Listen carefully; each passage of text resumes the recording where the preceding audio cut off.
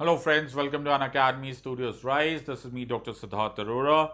And my friends, we are continuing with our NCERT summaries, जिसको मैं देखते हुए मुझे बड़ा अच्छा लगता है, मुझे बड़ी खुशी हो रही है इस बात को देखकर कि स्टूडेंट्स को बहुत फ़ायदा हो रहा है. It is of huge advantage, especially in clarifying the basics of NCERT of polity, जिसके बिना it is impossible. IMPOSSIBLE to pass this exam. तुम फेल होंगे ही होंगे until unless तुम्हारा बेसिक्स क्लियर ना हो, बिकॉज पॉलिटी में फैक्ट्स के मार्क्स मिलते ही नहीं. Number one, connection of facts के मार्क्स मिलते हैं. Number two, connection of facts तब करोगे ना जब तुम्हें बेसिक्स आते होंगे.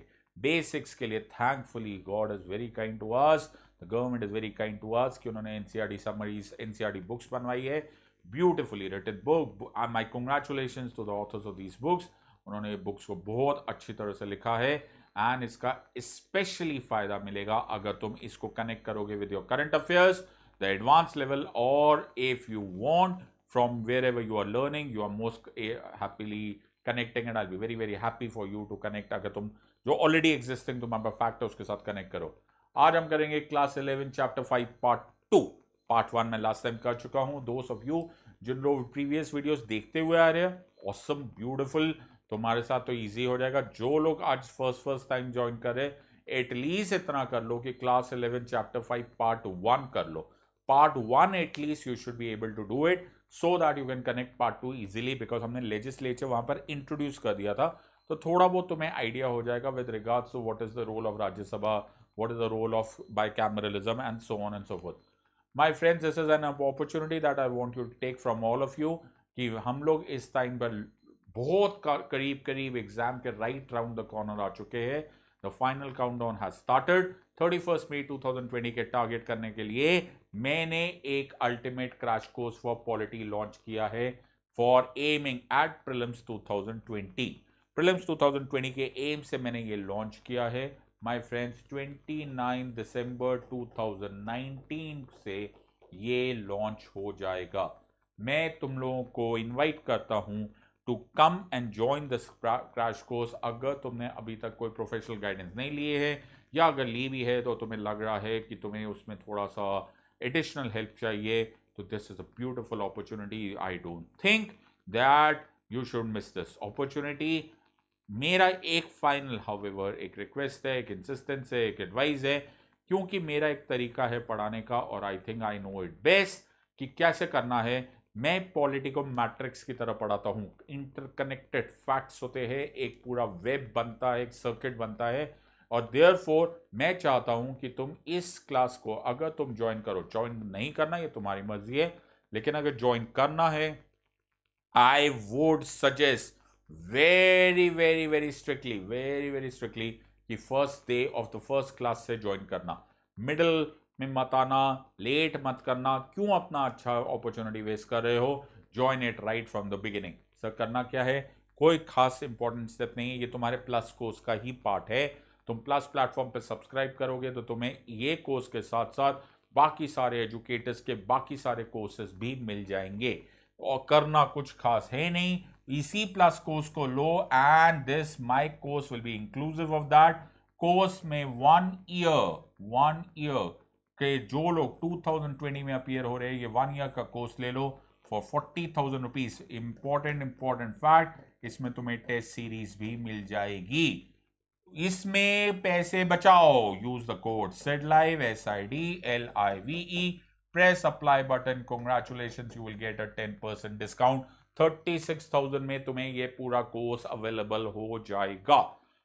जो मेरे फ्रेंड्स 2021 में अपीयर हो रहे हैं, वो 64,000 में तुम्हें 2 साल का ये पूरा कोर्स मिल जाएगा, जिसमें all subjects plus test series मिल जाएगी. SIDLIVE कोड यूज करते इसमें भी तुम्हें 10% डिस्काउंट मिल जाएगा. 57,600 में this course will become available to you. इसी वीडियो के डिस्क्रिप्शन में जाओ, गेट सब्सक्रिप्शन को क्लिक करो, 12 मंथ चूज करो या 24 मंथ चूज करो. SIDLIVE, SIDLIVE कोड यूज करो. Press apply button. Congratulations, you will get a 10% immediate discount. Complete course on polity, governance and international relation, जो ओरिजिनल मेरा कोर्स है ना बेटा, वो भी तुम्हें मिलने लग जाएगा. So don't let go of this opportunity. Awesome opportunity, your career, your life, your decision, तुम्हें ये फैसला तुम्हें खुद करना है, चॉइस इज योर्स। हमने लास्ट टाइम तक किया था पार्लियामेंट में मैंने 2 पार्ट्स बताए थे कि 1 कि हमारे यहाँ पे है लेजिस्लेटिव सुप्रीमेसी, मैंने क्या बोला, हमारे यहाँ पे है लेजिस्लेटिव सुप्रीमेसी, वेरी गुड। दूसरी बात क्या मैंने बोली, मैंने दूसरी बात ये बात बोली थी कि हमारे यहाँ पे बाइकैमरल स्ट्रक्चर है, एक लोकसभा है, एक राज्यसभा है, एक हाउस ऑफ पीपल है, एक काउंसिल ऑफ स्टेट्स है, एक लोअर हाउस है, एक अपर हाउस है। यूनियन पर ये मैंडेटरी है, आर्टिकल 79 बोलता है there shall be a president and there shall be a Lok Sabha and there shall be a Rajya Sabha in what is called as a parliament. तो पार्लियामेंट के डेफिनेशन में आएगा प्रेसिडेंट, पार्लियामेंट के डेफिनेशन में आएगा लोकसभा, पार्लियामेंट के डेफिनेशन में आएगा राज्यसभा। Very good sir. फिर हमने ये नोटिस किया कि बाइकैमरलिज्म स्टेट्स में मैंडेटरी नहीं है। आर्टिकल 168 में लिखा हुआ है that the state legislature shell consist of the governor and the विधानसभा। विधान परिषद हो या ना हो, ये मर्जी है किसकी, विधानसभा की, जो ऑफ दैट पर्टिकुलर स्टेट वो एक मोशन मूव करेंगे, they will take out a resolution कि वो विधान परिषद बनाना चाहते हैं या उसको डिसॉल्व करना चाहते हैं, फिर वो पार्लियामेंट के पास भेज देंगे, पार्लियामेंट उसको अप्रूव करेगी या अप्रूव नहीं करेगी। विधान परिषद होना यानी कि ऑप्शनल होता है, इसलिए अटल बिहारी वाजपेयी साहब की लाइन बहुत इंपॉर्टेंट होती है। वाजपेयी साहब ने बोला था that it is Rajya Sabha is the second house of the parliament, it is not the secondary house of the parliament. Beautiful line, इस पर क्वेश्चन बनाया जा सकता है, अगर मैं एग्जामिनर रहूंगा तो मैं क्वेश्चन जरूर डालूंगा। ब्यूटीफुल, इस एक लाइन से बहुत कुछ एक्सप्लेन हो जाता है। Very nice. अब हम ये कर रहे हैं कि what does the parliament do, ये हमने लास्ट में जहां पर एंड किया था वहां पर स्टार्ट करते हैं। Most important function is legislative function. Parliament इनैक्ट्स legislations, law बनाते हैं। Despite being the chief law making body, Parliament often merely approves legislation. Actual task of drafting the bill is performed by the bureaucracy under the supervision of the minister concerned. Substance and even the timing of the bill are decided by the cabinet. No major bill is introduced in the parliament without the approval of the cabinet. Members other than the ministers can also introduce bills, but these have no chance of being passed without the support of the government. क्या बोल रहा है? देखो बेटा, बड़ा important बात है, हमारे यहाँ पे लेजिस्लेटिव सुप्रीमेसी है, माना सर। फिर जब एग्जीक्यूटिव सुप्रीमेसी, जब लेजिस्लेटिव सुप्रीमेसी है तो executive is subordinate to the legislature. लेकिन हो क्या रहा है, आमतौर पे अगर तुम भी न्यूज में देखते हो तो तुम बार बार नोटिस करोगे कि प्राइम मिनिस्टर साहब ने फैसला किया, मिनिस्टर ने फैसला किया, कैबिनेट ने फैसला किया। कोई भी बिल पार्लियामेंट पर आने से पहले, before it is being discussed on the floor of the house also, cabinet उसका अप्रूवल देता है। Very good. कैबिनेट जब उसका अप्रूवल देता है तो कैबिनेट यानी कि द एग्जीक्यूटिव, मिनिस्टर यानी कि एग्जीक्यूटिव, ब्यूरोक्रेसी यानी कि एग्जीक्यूटिव, डिसीजन तो तुम्हारा हो गया। दूसरी बात, अगर मोदी जी ने डिसाइड किया है कि एक बिल को लॉ बनाना है, प्लीज अंडरस्टैंड, मोदी जी अकेले थोड़ा डिसाइड कर रहे हैं। Modi ji is also the leader of BJP. He is also the leader of the single largest pre-poll alliance, that is the NDA. जब ये सिंगल लार्जेस्ट पार्टी या सिंगल लार्जेस्ट प्री-पोल अलायंस के members है तो I hope, और leader है, तो I hope you are understanding, Lok Sabha में तो ऑलरेडी उनके पास मेजोरिटी है।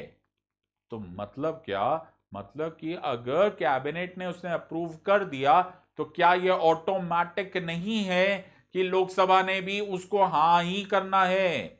लोकसभा को सिर्फ उसको हाँ ही करना है, वो केवल एकमात्र एक औपचारिकता, एक फॉर्मेलिटी रह जाती है।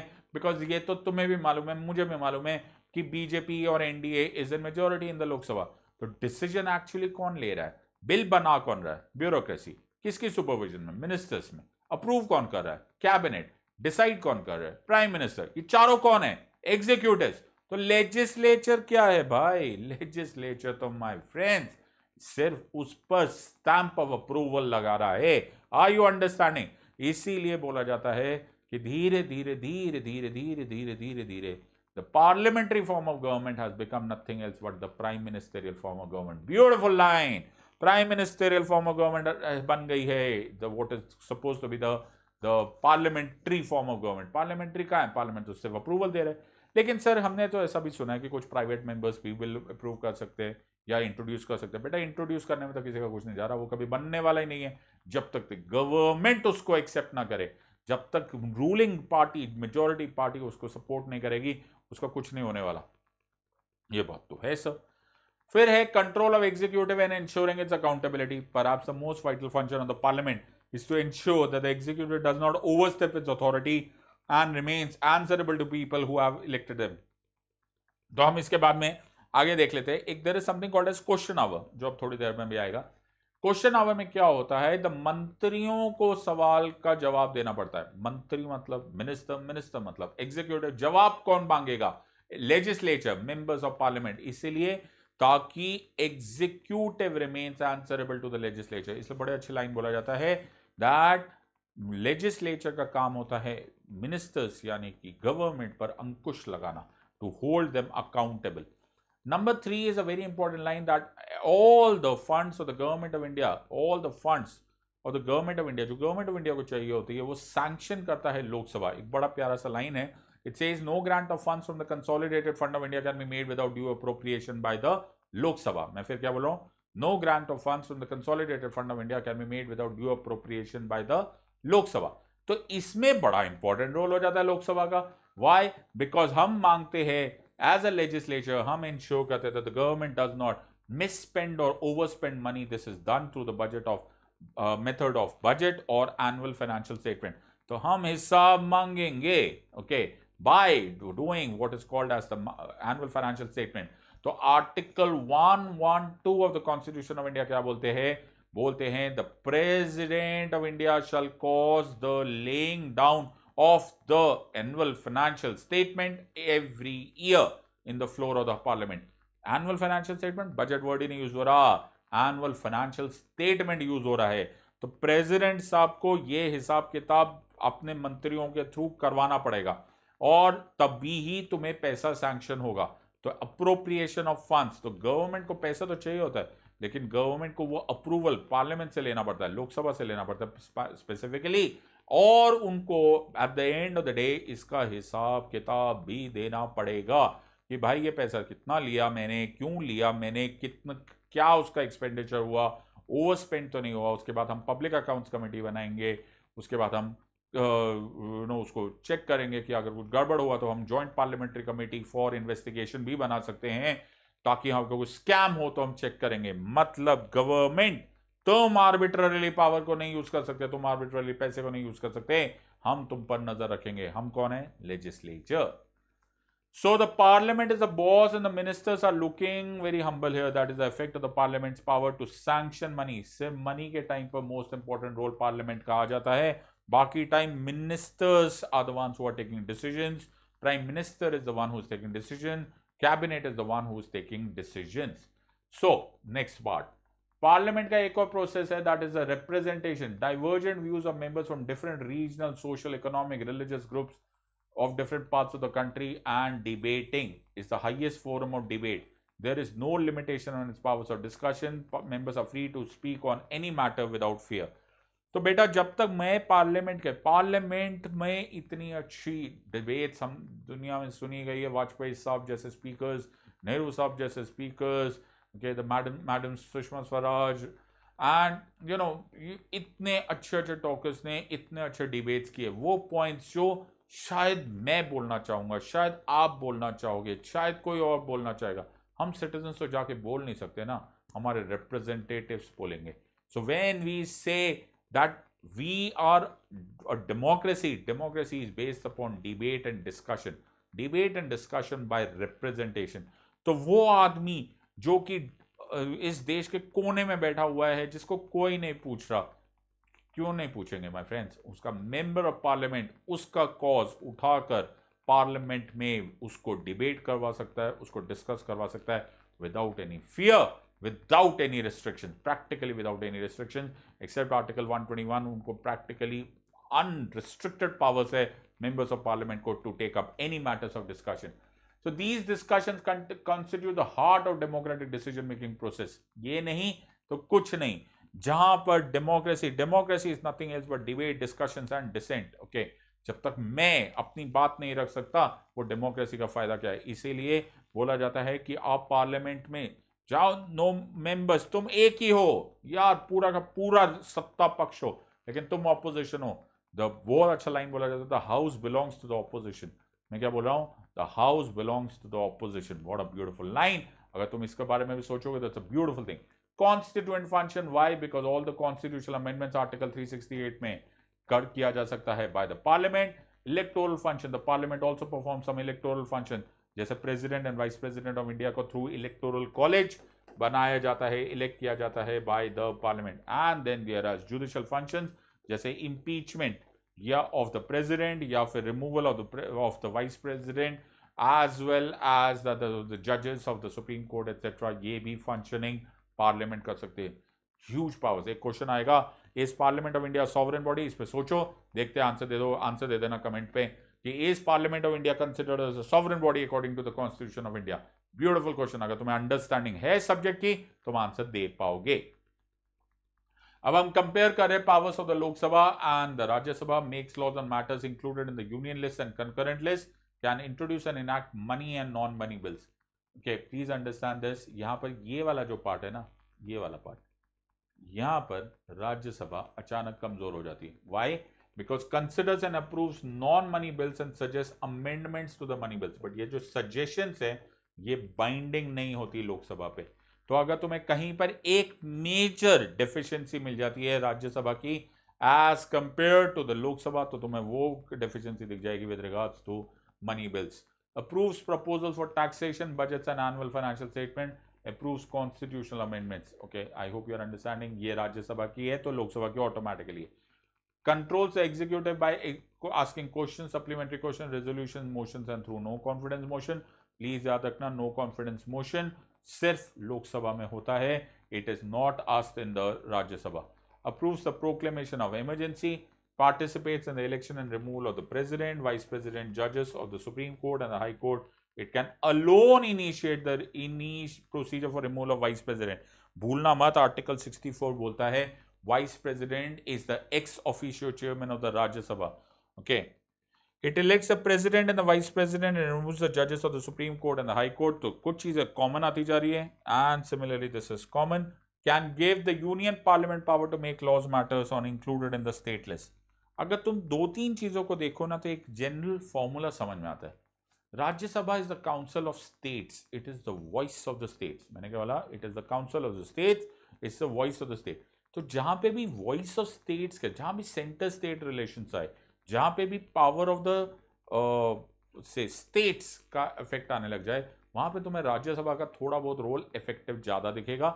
जहां पे भी मनी या गवर्नमेंट डिसीजंस या नो कॉन्फिडेंस मोशंस जैसी बातें आ जाएगी, वहां पर तुम्हें लोकसभा का रोल ज्यादा दिखाई देगा।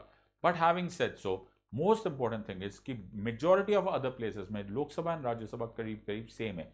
For example, constitutional amendment bills दोनों हाउसेस ने पास करना है। फॉर एग्जाम्पल, इंपीचमेंट मोशन दोनों पास करना है, दोनों हाउसेस ने, accept the cases of money bills जहां पे Lok Sabha has got a higher footing. You will usually see Rajya Sabha acts as the second house of the parliament, not the secondary house. तो ये वाजपेयी साहब की line, you will have to be in very very categorically and with facts, तुमको ये answer देना पड़ेगा। So the Lok Sabha controls the purse. Okay, then I hope you are understanding it is the most powerful. The purse, as in the money bills, are in the hands of the Lok Sabha. अब करना क्या है? So now you will be asked to understand कि bill बनता कैसे। सबसे पहले bill is introduce in either house. Okay, अगर ये नॉन मनी बिल है, money bill, I hope you are understanding, has to be introduce only in the Lok Sabha. Bill को या तो भेज दिया जाता है into committee to be discussed in the house itself, या तो एक पार्लियामेंट्री स्टैंडिंग कमिटी को गठित किया जाता है, यानी कि रिक्वेस्ट किया जाता है that let's appoint parliamentary standing committee which will consider this bill. ये मर्जी होती है, ये ऑप्शनल होता है, जरूरी नहीं है। It can be send directly to the house also. एक बार हाउस में चला गया तो it will be discuss directly, या फिर अगर ये कमिटी में चला गया तो committee will give a report. Okay, इसमें हम लोगों के इनपुट भी ले सकते हैं, बड़ा रेयर केसेस में, लेकिन पब्लिक ओपिनियन के लिए भी बिल को रोका जा सकता है। तो तीनों तरीके हो सकते हैं, या तो हाउस में डायरेक्ट चले जाए, या कमिटी के थ्रू चले जाए, या फिर पीपल्स इनपुट्स ले लिया जाए। नाउ हाउस की मर्जी होती है, ये सिर्फ मर्जी होती है टू रिपोर्ट एक्सेप्ट करे या नहीं करे। उसके बाद डिटेल्ड डिबेट एंड डिस्कशन शुरू हो जाता है इन द हाउस।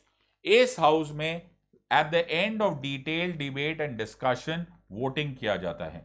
वोटिंग दो तरह से होता है, या तो सिर्फ आवाज से, यानी कि the so called voice vote लिया जाता है, साउंड वोट लिया जाता है, तो उसमें पूछा जाता है। So the presiding officer says this is the bill that we are putting to vote, those in favor say ayes, those against say no। फिर सुनाई देता है एक साइड पे ayes as in yes and against said no।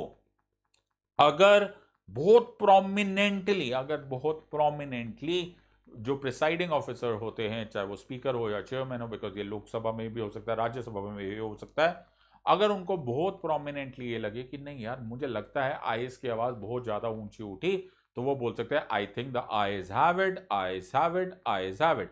अगर उन्होंने 3 बार eyes have it बोल दिया तो इसका मतलब है the bill has been pass by the voice vote और the sound vote. Okay, this is what is called as bill pass. लेकिन कभी कभी अगर इसमें थोड़ा बहुत शक रहे, या फिर ऑपोजिशन या जो हार रहा हो उनको ये लगे कि नहीं यार इसमें हमें डाउट है, अभी बात पक्की नहीं है कि आईज हैव इट और नॉट, तो वो जब प्रिसाइडिंग ऑफिसर बोल रहा था eyes have it, second time eyes have it, तो तीसरी बार आईज हैव इट होने से पहले पहले एक ऑपोजिशन मेंबर हाथ रेस कर देता है या ऑब्स्ट्रक्ट कर देता है, वो बोलता है लेट्स हैव डिवीजन। क्या बोलते हैं इसको? Let's have division.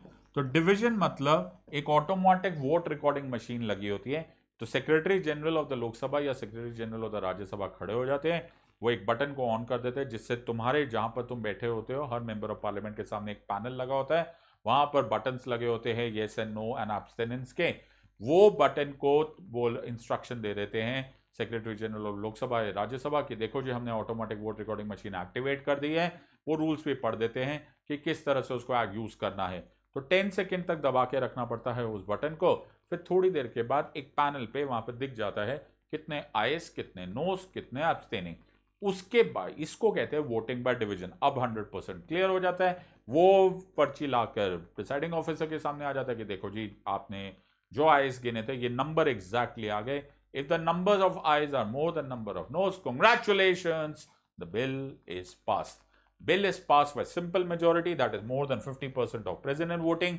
एक बार एक बिल हाउस ने पास कर दिया, उसके बाद वो दूसरे हाउस को भेज दिया जाता है, जब दूसरे हाउस को भेज दिया जाता है वहां पे भी सेम प्रोसीजर किया जाता है। Finally it is sent to the president and the bill becomes a law. अगर एक हाउस और दूसरे हाउस के बीच में डेडलॉक हो जाता है, that is there is no agreement, तो वो एक जॉइंट सेशन अंडर आर्टिकल 108 जो हम लोग नेक्स्ट क्लासेस में देखेंगे, ओके, उसमें भी डाला जा सकता है। उसमें जॉइंट सेशन होगा, उसमें पूरा का पूरा बिल या फिर ऑब्जेक्शनेबल पार्ट ऑफ बिल पर डिबेट एंड डिस्कशन होगा एंड उसको भी इसी तरह से पास किया जाएगा। Please remember constitutional amendment bills में जॉइंट सेशन नहीं होता है and the speaker is the presiding officer. So the point here is कि हमारे यहाँ पर बिल इंट्रोड्यूस होने से पहले भी बड़ा ज्यादा डिस्कशन होती है।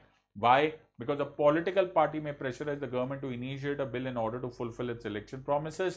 Interest groups, media, citizens forums, etc. इन लोगों का भी influence होता है on the government, right? So it is not that easy to prepare the bill and to initiate a bill because please याद रखना कि बिल को पास कराना भी अपने आप में एक बहुत टफ टास्क होता है। So once the bill is prepared, once everything is discussed, the minister concern उस पर डिस्कशन करते हैं, सब कुछ होता है, कैबिनेट का अप्रूवल दिया जाता है and then and only then it is sent to the Rajya Sabha और to the Lok Sabha as the case में B as the introducing house. बहुत क्रूशल बात जो इंपॉर्टेंट यहाँ पर है, यहाँ पर the role of the parliamentary committee. देखो जब मैं ओपन हाउस में बैठा हूँ तो मैं अगर मेंबर ऑफ बीजेपी होऊंगा तो इवन इफ मैं बिल के बारे में समर्थन नहीं रखना चाहता मुझे करना पड़ेगा, because otherwise anti defection law मेरे अगेंस्ट फंक्शन करने लग जाता है। लेकिन not in the case of a parliamentary committee. Parliamentary committee में नॉन पार्टिसान फंक्शनिंग होती है, मतलब मैं बिंदास बिना डरे, okay, without any party concerns मैं अपनी बात रख सकता हूं। So very important part is that of the parliamentary committee. Hence parliamentary committees are the ones which runs the motion and therefore you have to follow now all the things जैसे मैं तुम्हें बता रहा हूं has to be functioning on the basis of ROP COB, जैसे बोलते हैं rules of procedures and conduct of business. So this is how you do this. This is Article 109, that is special procedure in respect of money bills. A money bill shall not be introduced in the Council of States. What a beautiful thing. Please remember, the money bill has to be introduced only and only in the Lok Sabha. Only and only in the Lok Sabha you will move this bill. Otherwise, the role of the Lok Sabha and the Rajya Sabha are almost the same. I hope you have understood, my friends. This is how bills become a law. ये बड़ा important procedure है. You must do it in detail. So you should be doing it from the connection dots. अगर तुम किसी और book से पढ़ते हो, you can read that part. And in any other case also, when you join me on my Plus courses, I'll be doing this in far more detail for you. Until next time, my friends, God bless. Thank you.